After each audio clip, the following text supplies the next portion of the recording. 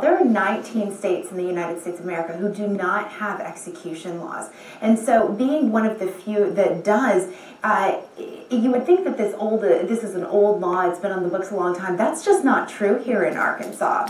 Yeah, this is a relatively new law put in place in 2015. That's right, because our old law, which was declared unconstitutional back in 2012, was taken off the books. And for years, you know, at the legislature, while I was covering it, there was a debate. Do we even bother putting a new execution law on the books?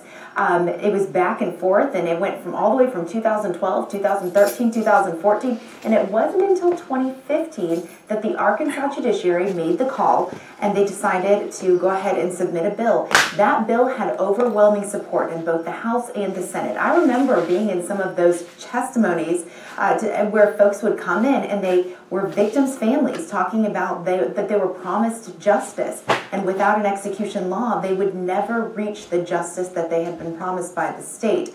Certainly something that we've seen in the last few days as well, with folks bringing there a lot of support, overwhelming support, and as you mentioned, Roby Bronx poll numbers, well over 60% of Arkansans in favor of executions in the state. Right, you mentioned those families getting justice. We know the family of Debra Reese was there for the clemency hearing for Ledelle Lee, and I know that this is something that they wanted and that they needed, they said, for closure. And I just think it's really important to remember that, you know, it's the state's choice. You know, we as a society have the ability to change our laws and to choose what laws we are governed under.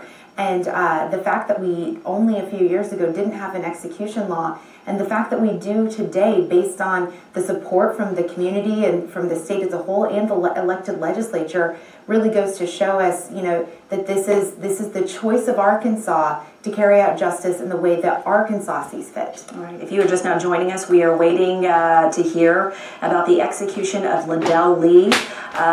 The way was cleared, I don't know, about 30 minutes ago by the U.S. Supreme Court. And Janelle, you've been looking through some of those documents, and you actually just got off the phone with a representative from the Supreme Court. I did. I was really interested to find out. I just tweeted out all of the documents, and in all 5 of them, all it does is list that the order will not be granted. So they just denied the stay of the execution. I was curious to find out why there were no dissents in it, because in the earlier opinions that we found, there were multiple people saying that they would have granted a stay. In the McGehee case, Justice Breyer wrote a very long dissent in the McGehee case. He was the one who famously wrote a dissent in the Glossop opinion, which was the very last execution case to even go to the Supreme Court. And so he wrote a very long dissent saying that he was concerned about the nature of Arkansas, the litigation that's going through, the confusing stuff that we've been talking about all night. Justice Breyer agreed. He said it was too much at that time. So I was really curious to find out why they didn't list how many people voted for or against it. The execution of Lee Ledelle is supposed to take place. Unfortunately, I got a video program that they just choose not to do that. wants to pop up no matter what I do. And they know what it is, but they will never release to the public what that vote was. So we will never know. That's true. All right. Thanks, Janelle. We want to go back out now to Covens, where Chris May is standing by. Chris. But, you know, Beth, I'd love to ask Janelle a question too, if I could. You know, talking about how this is a legislative process, the death penalty in Arkansas.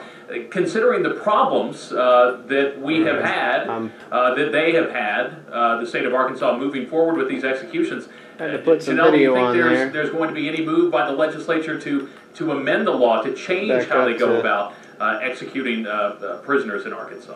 You know, there is some leeway in the current law that's in place right now. The problem with the last law that was declared unconstitutional is that they gave too much leeway. They let the Department of Corrections decide exactly what the protocol was going to be. That made it easier on the Department of Corrections because they were more easily able to get their hands on the drugs that would have allowed for executions. But the Supreme Court said that was unconstitutional, that the legislature, it is their right.